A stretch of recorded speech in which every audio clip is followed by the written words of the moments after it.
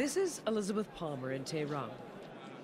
For Iranians voting in Friday's election, there were lots of candidates, but no real choice.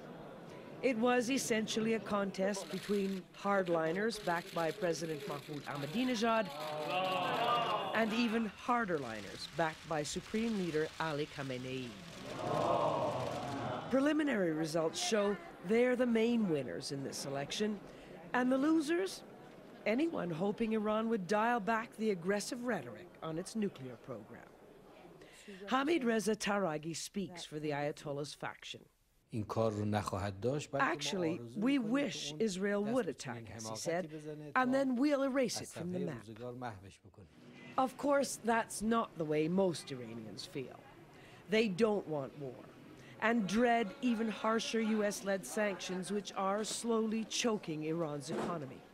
Everybody's worried, but we have to find some, reasonable and mutual solution.